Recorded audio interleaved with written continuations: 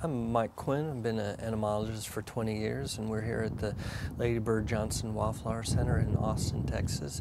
I've been asked if caterpillars can die in the cocoon stage. They have some degree of protection with all the silk that's wrapped around them, but they are vulnerable, and there's a lot of insects that have specific piercing, sucking mouth parts that can get in, break through, or chewing mouth parts that can get through the cocoon. And there's other parasites that have a long, sharp ovipositor that they can insert through the pupal skin and parasitize the caterpillar. So yes, indeed, butterfly or moth caterpillars can die in the cocoon stage.